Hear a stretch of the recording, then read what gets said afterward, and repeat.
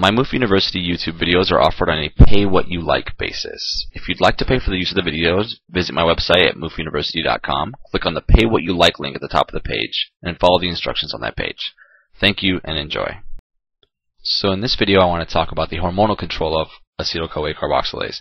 Of course, we've already mentioned the regulation in the previous video, but we're going to talk specifically about how hormones play a role in this regulation here. So let's consider two different scenarios. So the first scenario is you, a healthy, normal individual, wake up after an excellent 10-hour sleep, and you're going to go to have a workout before you eat an amazing breakfast that a world-class chef is preparing for you. Sounds like a pretty awesome morning, in my opinion. Anyway, so you just woke up from a 10-hour sleep, so that means that you are in the fasted state. And if you are in the fasted state, what's going to be true is that you're going to have fairly low blood glucose levels that are being maintained. Your glucose levels are going to be maintained at a normal but fairly low, relatively low level. And you're also going to have low glycogen stores because they'll be depleted from anything that you might have used during your fast.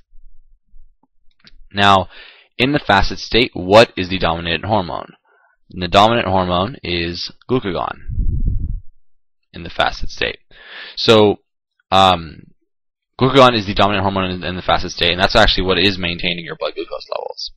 So, when this is the case, you have low blood glucose levels, low glycogen stores. What will your body use for energy during your workout? Well, it's going to be using fatty acids. So, and how it's going to be using them specifically is that beta oxidation will be occurring to break down those fatty acids for energy.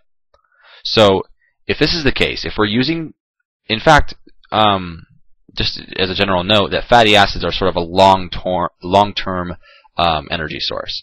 So, especially if you have a workout that's going to involve some aerobic exercise, your fatty acids are going to be used. So, beta oxidation will be happening. So if that's the case, do we want fatty acid synthesis to be active? Well, if beta oxidation is occurring, then no, right? We don't want to have both fatty acid synthesis and beta oxidation occurring at the same time. That wouldn't make any sense. Now, if this is the case, if we're in the fasted state, glucagon is the dominant hormone. We're using fatty acids for energy via beta oxidation. We don't want fatty acid synthesis active. What do you expect glucagon to be doing to acetyl CoA carboxylase? Well, if acetyl CoA carboxylase is a committed enzyme to fatty acid synthesis, and we don't want fatty acid synthesis to be occurring when glucagon's around, so glucagon will inhibit it. It'll inhibit acetyl CoA carboxylase. What does glucagon actually do?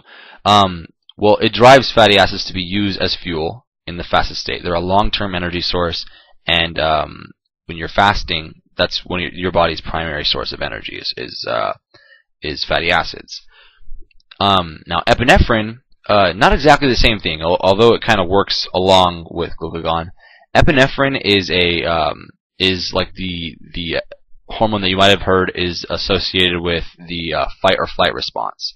And essentially what that's referring to is that it's in the fight or flight response you need energy immediately.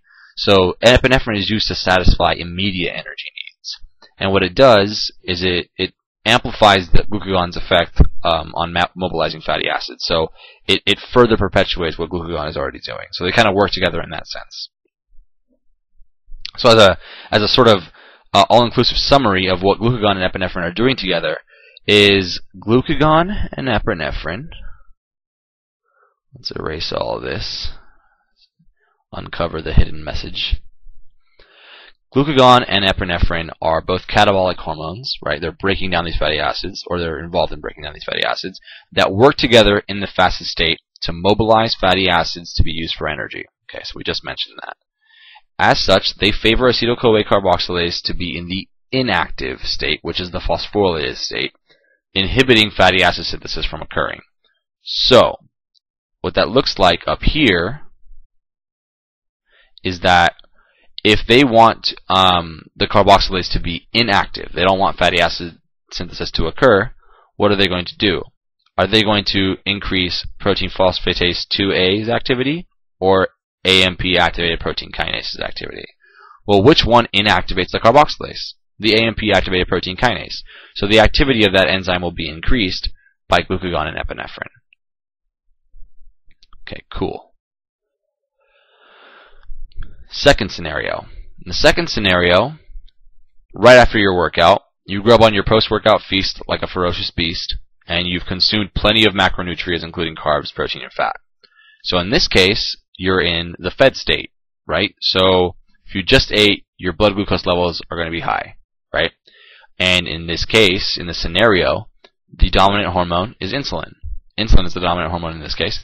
So what insulin is going to do is it's going to lower blood glucose levels and increase energy storage.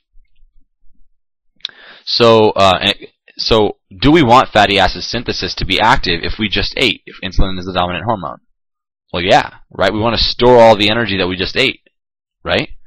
So we're going to store the any fatty acids as triglycerides. So what will insulin do to acetyl CoA carboxylase? Well, we just said that if it's going to activate fatty acid synthesis, we want this carboxylase to be active. So it's going to activate it. So what does insulin do? Insulin drives the storage of energy, including the storage of fatty acids as triglycerides. So that's just reiterating what I just said. So now what's the little summary of what's going on with insulin? Uncover the hidden message. So insulin, unlike glucagon and epinephrine, is an anabolic hormone, and it dominates in the fed state to store consumed energy, right? It's part of the reason it lowers blood glucose levels, right? It increases the uptake of blood glucose and all of that. So, as such, it favors acetyl CoA carboxylase to be in the active or non-phosphorylated state, activating fatty acid synthesis. So if we look up here, fatty acid synthesis, right, is done by this, or committed to by this carboxylase enzyme, this active one. So we want this active one to be around. And which of these enzymes favors this is protein phosphatase 2A, gets rid of this phosphate to give us this this active form enzyme, and that's what we want. That's what insulin, well, at least that's what insulin wants, right? So the activity of this protein phosphatase 2A is increased by insulin so as to activate the carboxylase, allowing fatty acid synthesis to occur. So the overall summary is simply that glucagon and epinephrine, they inhibit acetyl CoA carboxylase and fatty acid synthesis, while insulin activates acetyl CoA carboxylase and fatty acid synthesis. Hope that video was helpful. Thank you for watching.